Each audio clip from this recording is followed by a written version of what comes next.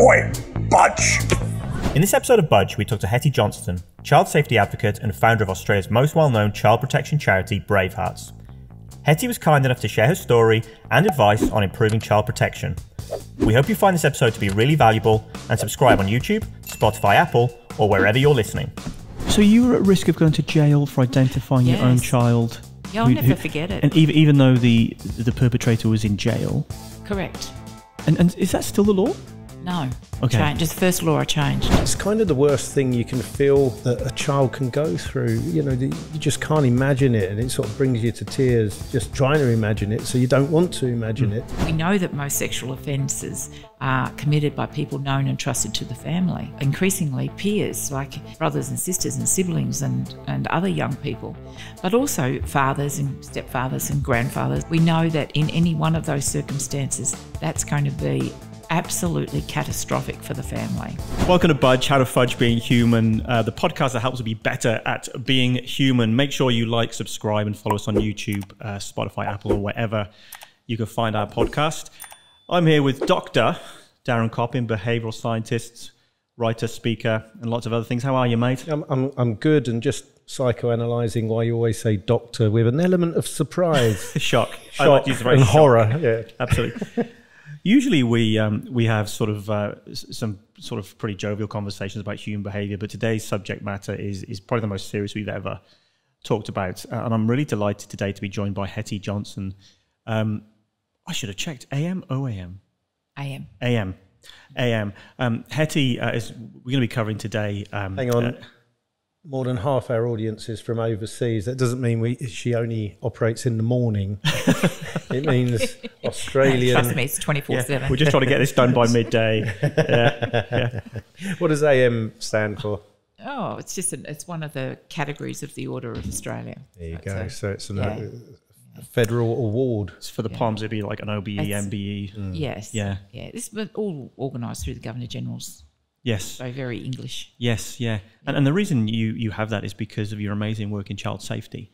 Yes. You are the co-chair of the National Advisory Board for the National Child Safety Office. Yeah, the National Office of Child Safety. Which, of course, was the outcome of a Royal Commission here in Australia, yes. Which we'll talk about in a minute. And also you are the founder and until recently one of the chair of Bravehearts, which is probably, I would say, Australia's most famous, well-known organisation that supports child safety. Yes, that's right. Bravehearts Foundation. I think it probably is because it was the first.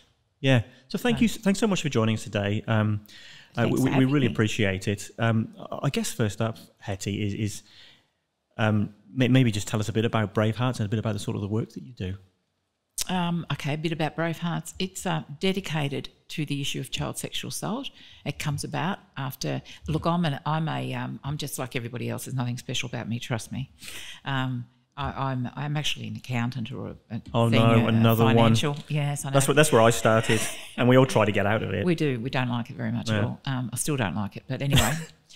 So I did that, and then I was doing, running companies and things, and administratively, and then I got involved in a campaign about koalas and toll roads. Was that back in the 1990s? It was the Veto Eastern Tollway. Yeah, they were trying to build a motorway here in Queensland, weren't they? Yes, they went straight through Australia's largest, what was then Australia's largest remaining koala habitat, which was close by me, and I just had our daughter Kayleen, so I was at home. I'm dangerous when I'm bored.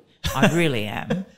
And so just for people that don't know this is very famous in the 90s in Australia. Literally, the Queensland government tried to put a motorway through a very well-known koala habitat. Yes, and upset a lot of people because before the election they said they wouldn't do that. So we all went ahead and voted. And then after the election they changed their mind. So me and a whole bunch of others spent the next 3 years. It was...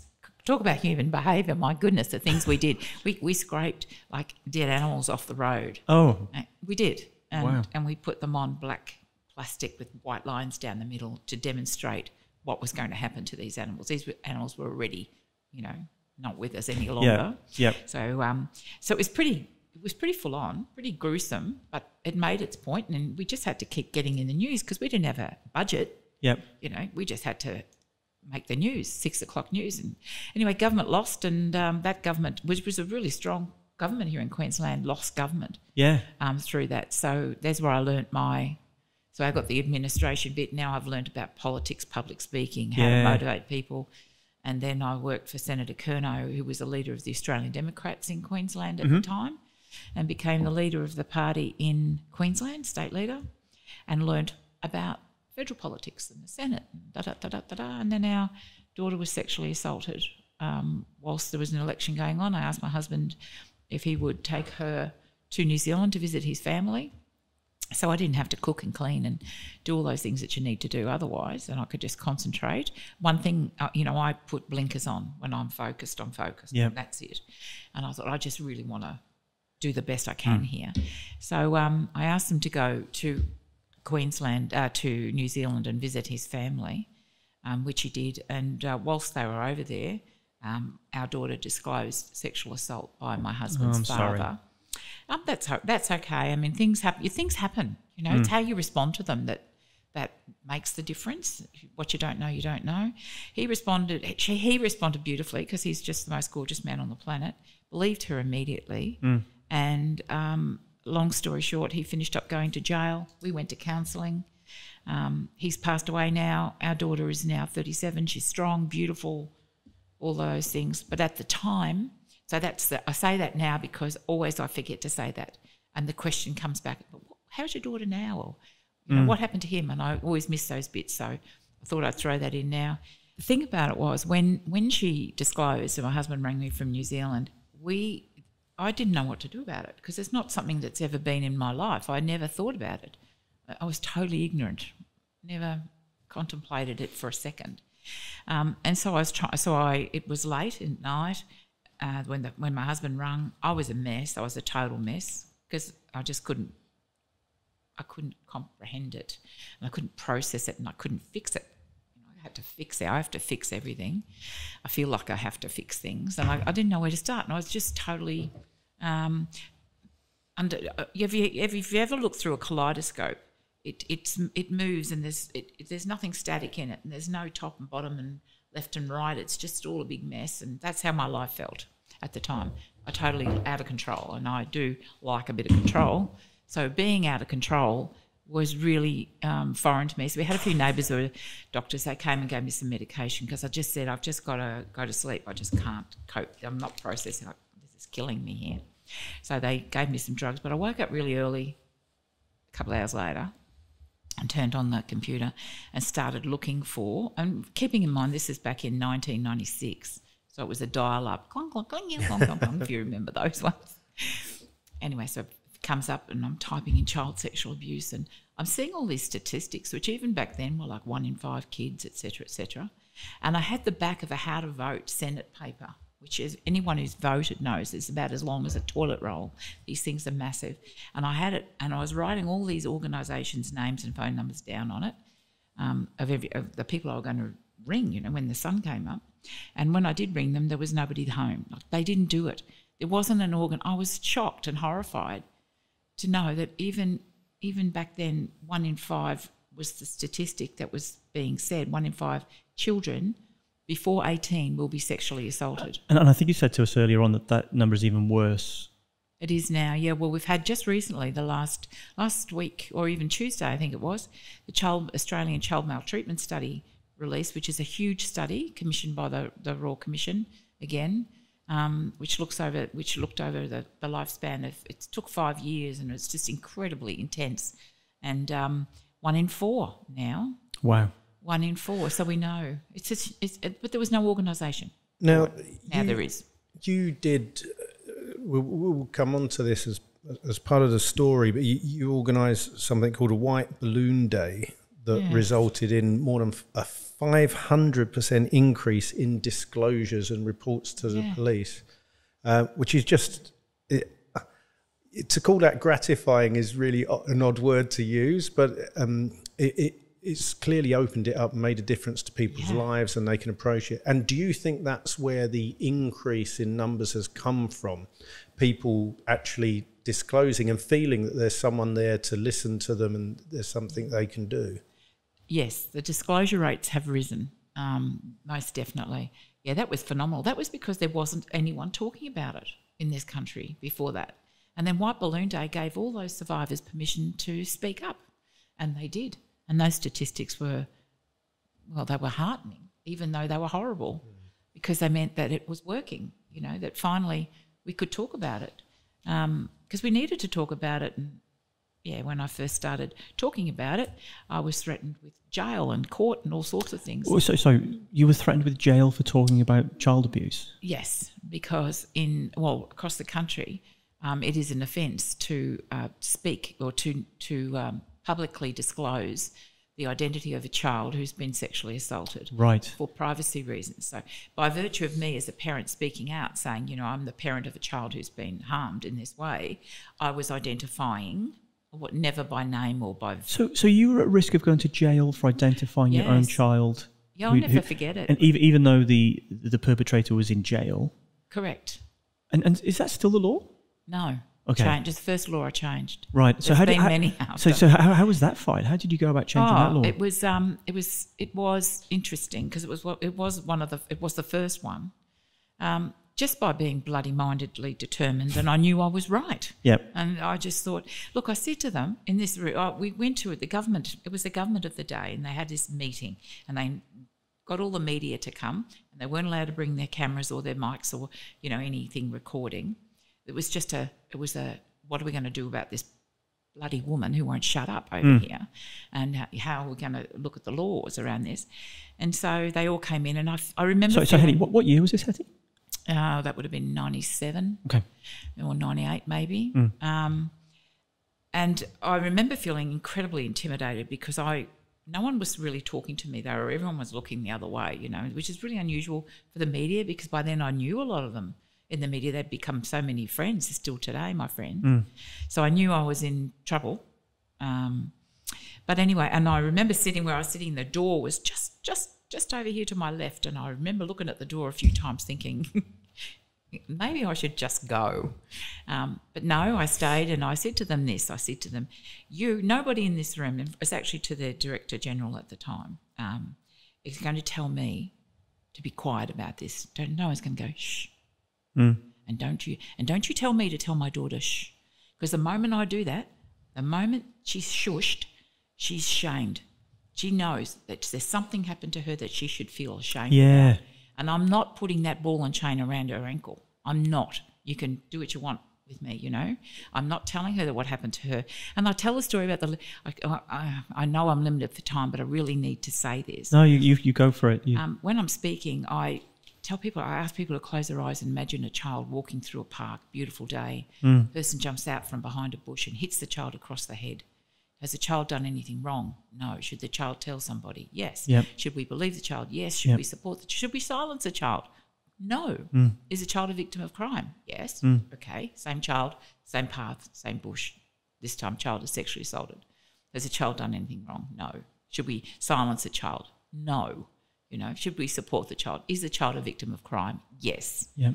So why do we look at survivors of sexual assault as somehow tainted? It's some cultural throwback from a long time, that never should have happened in the first place. Children are victims of crime. End of story. Absolutely. What happens if that child doesn't want their name to be public? Well, their name's not public. I've never named her, but by virtue of saying she's my daughter, she has a name. But I can honestly, she speaks herself now on this. We communicated with her because she was 6 or 7 at the time, and said, this is what we're doing, you know, how do you feel about it? How are you going at school? There was no negative feedback for her at all, ever, to this day, ever. And, you know, when they say the biggest fear around that legislation was built around the fact that they say if children have been sexually assaulted, they are likely to be sexually assaulted again, or more prone to be sexually assaulted again over the years. Now, that reasoning comes from the fact that those kids are silenced and disempowered. Wow. The moment a child is sexually assaulted, they're disempowered. That person takes something away from them, their power. But when they're given their power back, as we did with our daughter, she knew that he went to jail. He was on the black horse and she was on the white horse, you know. He went to jail. She didn't get in trouble. He did the wrong thing. It was really clear for her. And she never suffered as a result of it. She just never did. And she would say 100% the same thing now. But there's something you do intuitively, and I don't know whether it was trained or you've trained yourself, but earlier, Paul's daughter, Kitty, was in the room, and you said, we said, we're going to be talking about this. If there's anything you're uncomfortable with, you're welcome to just walk out of the room and not have to listen to it.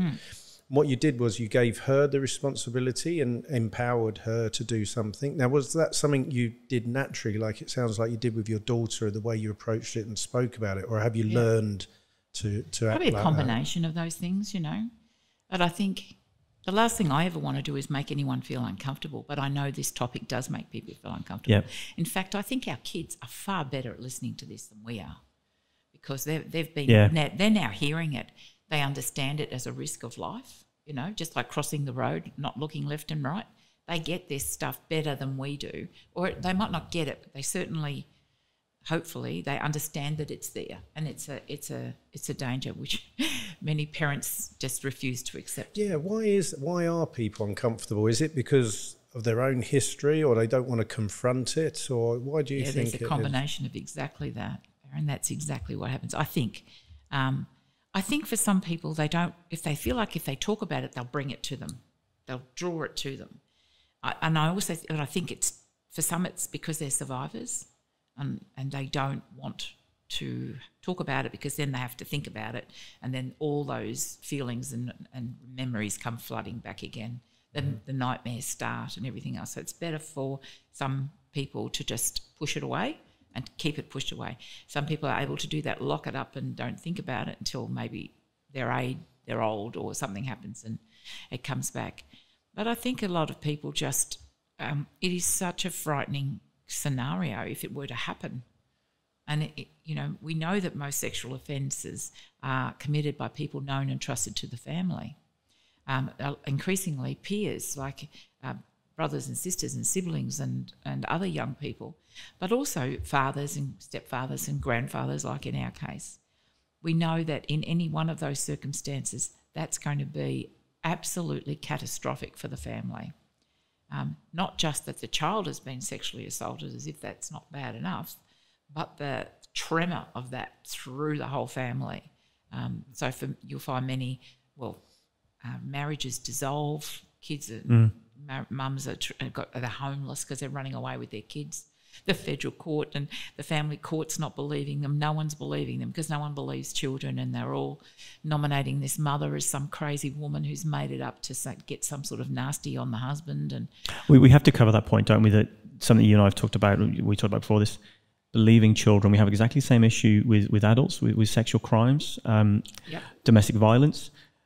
But you told us before there is a statistic which around how often children tell the truth around this. Yeah, between 95 and 98, when they're 2 and under, or 2 and around 2, 98%. Yeah, so we should, the stats tell us that children are telling the truth and we should 100%. Believe them. Just believe them. Yeah. How was that ascertained, by the way? How did they outcomes of investigations and things like that. So they made an accusation, it was investigated 98% of the time when they're 2.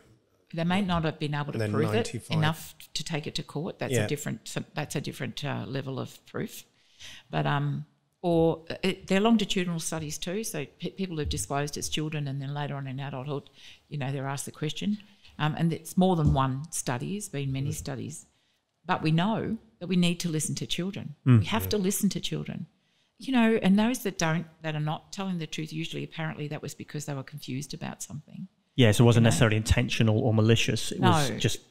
Yes. Yeah. This is serious complaints. We're not talking about, But basically, if a child's not going to come up to you, I can tell parents this, and just blurt out what's happened. Well, sometimes it can happen, but generally it doesn't. It'll happen in little tiny bits of information because they're testing how you're going to respond, because their whole life is in the balance here. If you don't believe them, then, all these bad things might happen to them. The family, they might get not loved anymore, or, all these things. So they're very careful. So they drip feed information. This is fascinating, because what you started to touch on is how can you recognise signs in your child that something might be going on? Yes. And it's like them testing or drip feeding little bits of information. Yeah, they'll throw little throw little things around to see if you pick it up or not. I don't like Uncle Harry. I shouldn't say Uncle Harry. Sorry for the Harrys out there. Uncle Lightbulb. Yeah. You know, I Harry don't like. and Meghan. Yeah, sorry, Harry. Yeah, Uncle Lightbulb, and a lot of parents will just go, "Oh, just don't worry about it. Just stay away from him. You're busy. You know, you're cooking. You're trying to get dinner on the table." But the thing to do there is go, stop, sit down on the little chair. Why don't you like Uncle Lightbulb? Tell me about that. You know, and then they might give you a bit of information, and you just let them just let them talk. And, you know, what happened then, and all those questions, you know, without sort of saying, did he touch you on you or whatever? Because that's not what you want to do. You don't want to put the ideas in the kid's head. You want to know from them. But even, and you do question, because I did. I mean, I know you're not supposed to, but I did, because I wanted to know. Yeah. And I did it with a tape recorder. I did a bit of research first to find out how to do this effectively. And I recorded it all I lied down with her and on our bed and just asked her to tell me what happened, and she just went through it all. And it's really hard to listen to that and not want to scream or swear or interrupt or something. You really have to have it together to do this one, but you just keep breathing. Yeah. Just keep breathing and stay calm and just let her talk, and that's what I did. And it was based on that recording that we got the conviction. That and in the end, all the other survivors came out, because when I was doing he'd actually assaulted other children. 2 generations of females in that family across 40 years, mothers and their daughters. No one ever said anything. That's the other. In your experience, then, why don't people say anything? Because they don't think they're going to be believed, especially back then. You know, we weren't even talking about it. So who's going to believe them? And then what happens to them? How do people look at them? Do they lose some sort of agency around themselves? Then do they become damaged goods? Or, you know, they're just the whole fear of what happens next. It's funny, one of the human behaviours that I always notice is, we mentioned Donald Trump in a previous conversation, that he has this ability to reminisce about the past as though the past was always fantastic. And we look to the past as the way forward.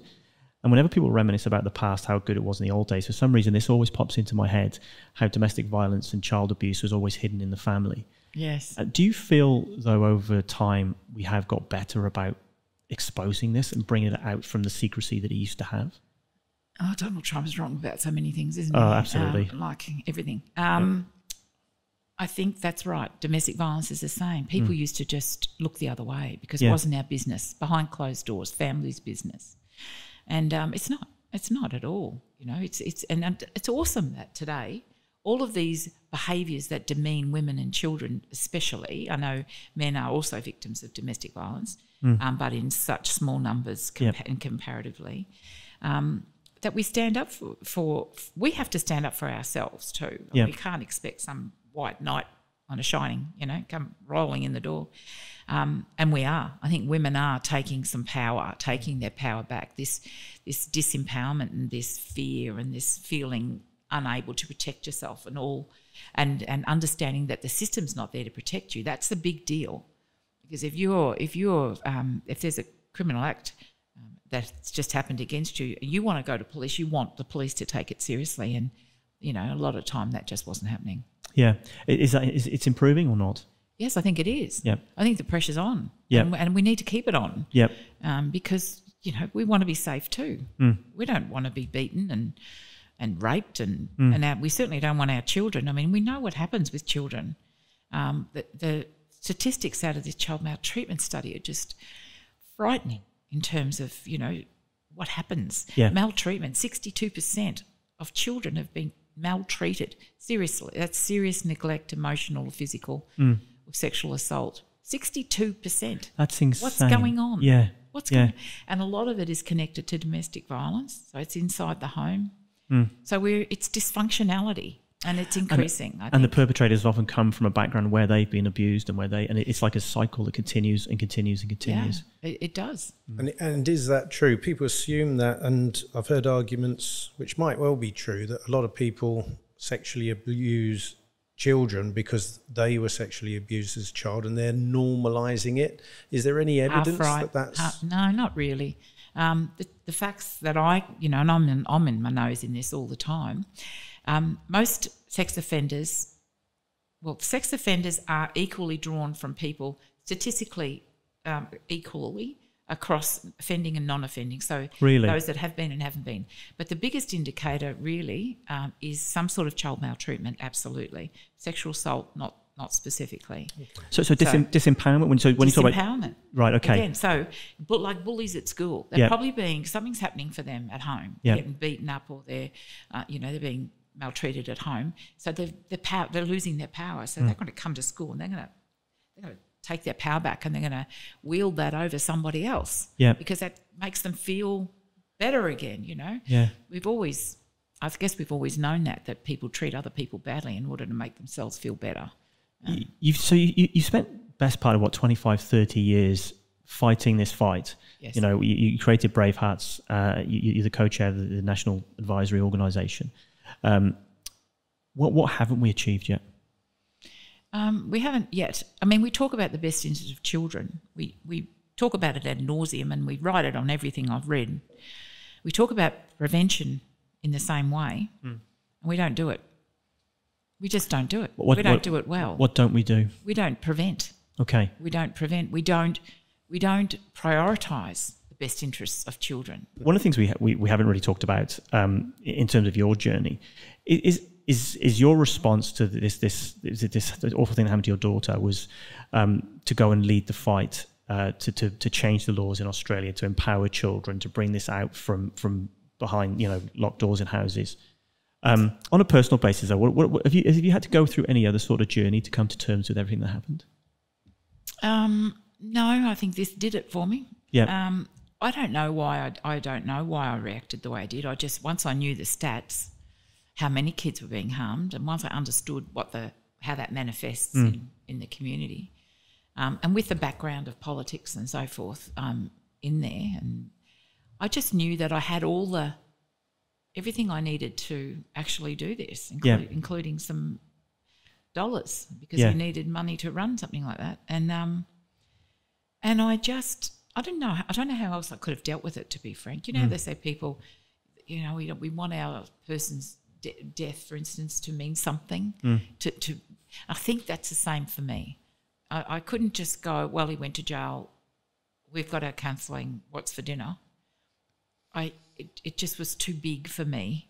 Yeah. I'm actually a really big believer in the universe unfolding as it should, and I think this is my destiny, and this is why I'm here, and this is what I'm doing. Yeah. Because I wrote a note here that you woke up the next day, tried to contact people, no one was picking up the phone, which was a bit of a catalyst for you creating someone on the other end of the phone. But a lot of people want to move on, and it must have been exhausting on a lot of levels, keeping working in this. Yes. And the only thing that I know that can keep you going with that sort of thing is a sense of purpose. That's right. And making a difference. And that's exactly what it was. Do you feel you have, or is there any data definitely. to suggest? No, I'm really proud of definitely. Definitely.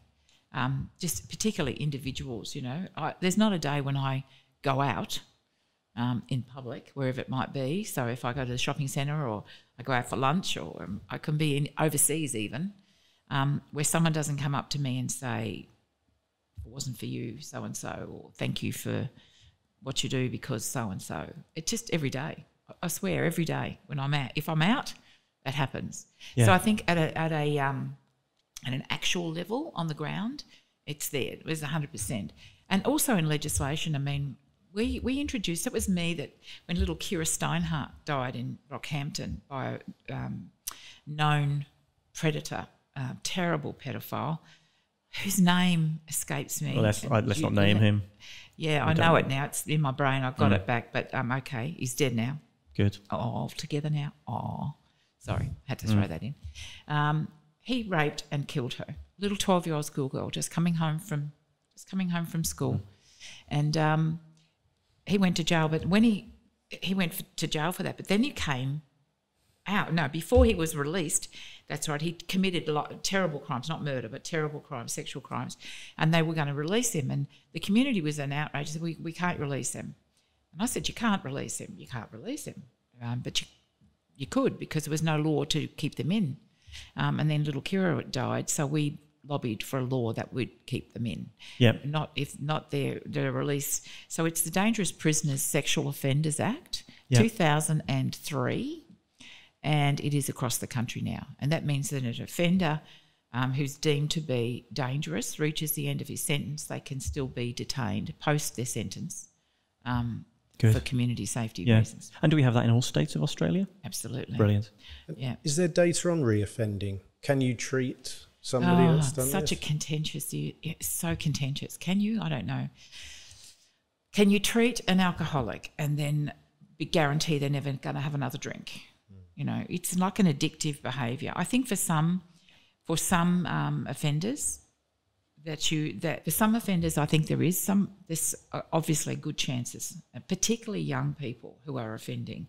I mean, there is so much hope for them. Most kids who commit these offences in childhood don't go on and become adult sex offenders. That's for everyone to know. But they need intervention and they need support and they need help. Offenders who commit against their own family members only, there is also indications that I've read that can be successful. But those that offend outside of the family and moreover just generally, I don't believe there is. And I know I can't say that that's supported in research. It's just supported in my experiences of seeing offenders go to jail and get out and go to jail and get out. And I think at some point we do have to prioritise the best interests of children. And when it comes to sex offenders, we've said to government, what you need to do is before you release sex offenders, I don't care if they spend 2 years in jail or 20 years. For me, that's not the issue. The issue is, are they dangerous still? If we release this person, will they offend again? And so we have to get better at assessing that bit. Because punishment is one thing, but it's really more about dangerousness for me. And I think, so I said, well, why don't you get 3 independent assessments? And unless they all come back as a low risk, that they shouldn't be released. If they are released, then there is supervision for so many years. And so at least we give our kids a fighting chance and our families. But just releasing them because their time's up doesn't make any sense to me at all. So what can we do to protect our children better? Are there any key tips? Pay attention, pay attention in everything they do. Like you've got to be their best friend as well as their parent, because if you're not paying attention and you're not giving them what they need emotionally, physically and all the rest of it, they'll get it from somewhere else. That's what offenders are looking for. They're looking for children who are not 100%. It's not to say, I'm particularly thinking about online here. Yeah. Who get online and they're looking for confirmation about you're beautiful. I don't know why your parents don't understand you. I do, all of this stuff, right? So wow. So I thought that tip was going elsewhere with pay attention. In other words, listen to them, like the previous tip when they say stuff, but pay attention, listen to them, but support them. Be a parent. Be present, 100% so that they're not present. looking elsewhere and reaching out into the hands of a predator. And listen to the research around this, and absolutely listen to your children. The biggest key is that's about being present. Help them read books when they're on their phones. Be with them. Watch what they're doing. Participate. Disable chat functions. Hello, everybody. Disable chat functions. So I just explained for the technologically non-minded like Darren. What do you mean by that, sorry? Well, any games that your kids are playing where they're able to have a conversation with somebody else. Yeah. Somebody else can chip in and they can introduce themselves to your child, usually pretending to be a child themselves. Yeah, I remember back in the day, because my twins are 22 now. That was when they started that Penguins game. Do you remember it?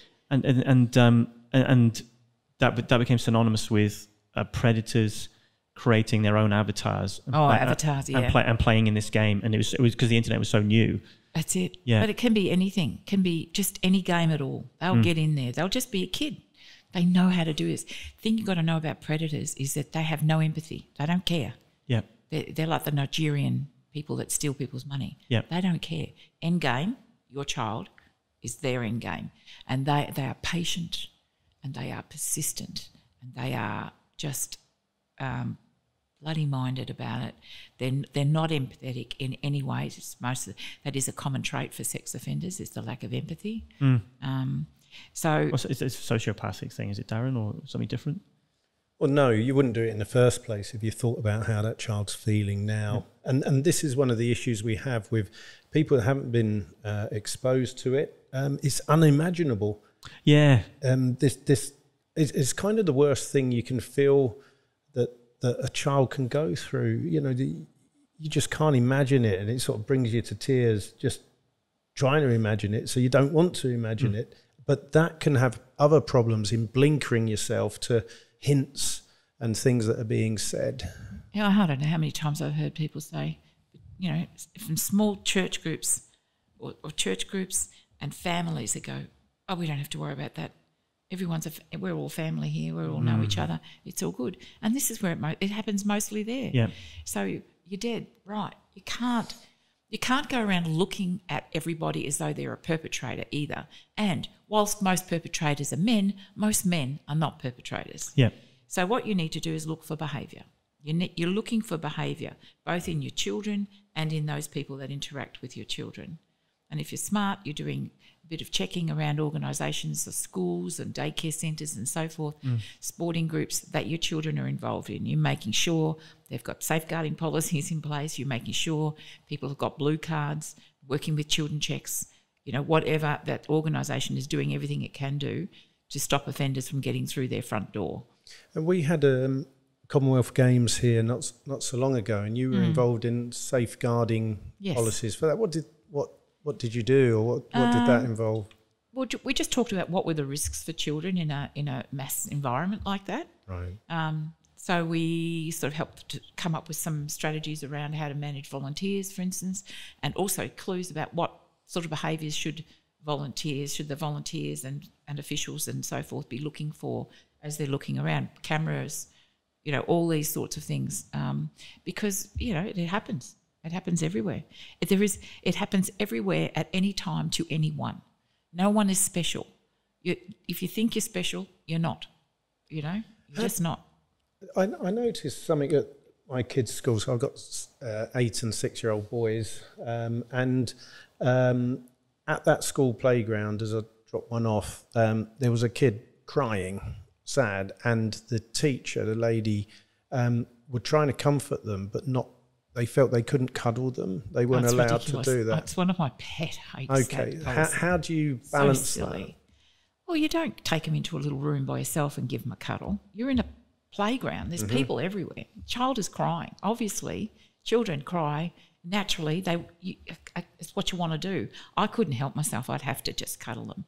But I think you've just got to be smart about it in how you cuddle them too. You know, you can imagine, you know, what's normal and what's sort of a bit invasive,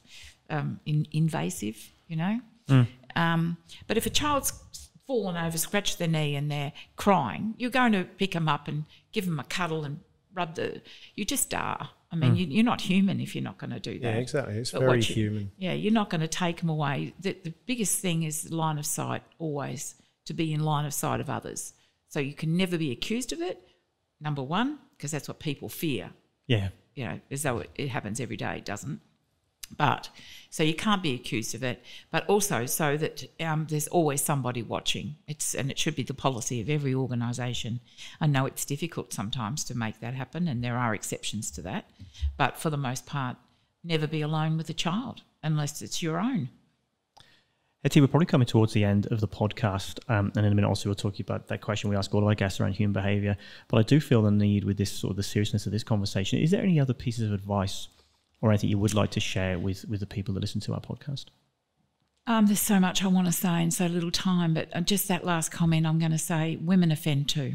Yep. So don't be dropping your child off with a babysitting or whatever, thinking everything's going to be sweet and you don't have to have the same level of caution. They do offend in much less numbers, but increasingly we're finding out that, you know, this is a serious problem. So it's not about male, female, although we did that before, we talked about that. It's Uncle about behaviour. Understand behaviour. If your child changes behaviour in any way, if your children are outgoing, gregarious and fun, all of a sudden they're in their bedroom and they're fearful, or they're not sleeping, or they're stopped eating, or they're eating too much, or that you're looking for changes in behaviour. If the person hanging around them, if there's a person who's just spending way too much time with that child, has far too much interest in that child, just they always want to be, I'll take them to the shops, I'll do this, I'll do that, I'll do this, and all of a sudden gifts are showing up and there's new dolls and new toy trucks or whatever going on. Just look, just appraise, look, just educate yourself, really. I can't do it all on this podcast, but educate yourself. Seriously, that's what you need to do. And for people that do want to educate themselves, where should they go? They should wait about 3 months, and then there's a book coming out. I happen to. Okay. So you're writing a book? I am, with Dr. Sher McGilvray. We are writing a book and that's going to cover all this stuff that everyone, just the normal stuff that people need to know. Yeah. And when we have our babies in hospital, we're all told that the importance of breastfeeding and immunisation and brushing teeth and all of these things, right? No one says, oh, and by the way, 1 in 4 children are sexually assaulted, and mostly it's by someone known and trusted. Here's a little list of the things that you should be looking for. Did you have a name for your book yet? It's in progress. We swip and swap. I know someone else like that. Yeah, I think it's got to be finished, and then it'll come to us. Yeah, it's all right. I spend most of these podcasts taking the mick out of Darren for not finishing his book yet and changing the names continuously. Yeah, well, this is where we're at too, because we keep getting busy. Yes. Oh, no. And then we get distracted, and so we're in it. But it's going to be great. I mean, I'm really looking for it, and I think it's really necessary. I don't think parents need the academic version. They just need the facts, and they need it whack whack. Yeah. They bang bang bang. Here it is. This is what you need to know, without all the words that surround it. I just really want people to understand what the dangers are and how to avoid them. Doesn't mean you're going to, because if you do, this is then what you do. Yeah. This is what you don't do. And hopefully it has some sort of an impact. And we'd love to have you back, if that's okay, to talk about the book at some point down the track, if you don't mind. Oh, absolutely. It's thrilled. Such a vast subject and such an important subject. So thank you so much for coming on today. We seriously appreciate it. And I do kind of feel, Daz, we've literally just sort of, scratched the surface with this. So there's so much more to talk about. So yeah, but even so, though, there are some key points, tips that I hadn't even considered, and so it will make a remarkable difference. Just people listening to some of the key points you've made, if they listen, will make a big difference. If they choose to listen, hopefully. Well, that leads to your last question, I think, Paul. Possibly, what human behaviour? This is a question we ask of all of our guests, Hetty. What human behaviour do you find most annoying? The failure of people to believe the truth, even when the facts are in front of them. Yeah, talking about misinformation that's all around the globe, and even when those people who believe A are presented with the facts B, they still want to believe A. Yeah, we call it the Trump effect, right? Yeah, it's just awful. It is really, really awful, and it's doing so much damage. And particularly in this area, it's just as well as any other area. Yeah, more so. That parents and people, even though the facts are there, are not responding. This is a crisis facing our 1 in 4. This has got to be a crisis facing our country, and it's not unique Australia. It's just everywhere around the Western everywhere. world. Yeah, and yet we don't. I mean, we react, to threats of war, and we buy big military machines. I'm not saying we shouldn't, but we do. Environmental stuff, we should be reacting more, but we are. We've got a global effort, and it's being pursued, thank goodness. But these are our children. I mean, we can have the healthiest planet in the world, but if our population isn't healthy, then something's out of rock. We've got to have it. We've got to balance this up. So, yeah, my pet hate is that people will not respond to this adequately. And so long as they don't, we're heading for the same Armageddon as we are with our environmental stuff if we don't respond. Thank you, Hetty, so much. Your passion is amazing. And you have 2 advocates here, and there's anything else we can do to help you support you do this, and good luck with all your work in the future, because it is such incredible work. So congratulations on everything you've achieved, and thank you, and all the best with it. Thank you. I appreciate it. Thank you both. And if you've enjoyed our podcast today, please subscribe on YouTube, Apple, Spotify, or most major podcast platforms. And we are out every Tuesday morning, 7 a.m. Australian Eastern Standard Time. Cheers. Oi, Budge!